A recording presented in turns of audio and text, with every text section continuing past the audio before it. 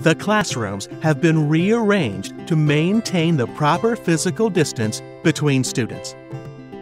Students must stay with their cohort established in their grade groups. We must keep our masks on at all times and be attentive to the signage in each classroom. Students may remove their masks to eat their food, and all students must remain within specially demarcated areas, maintaining the proper physical distance. The face-to-face session of students on campus begins at 7:30 a.m.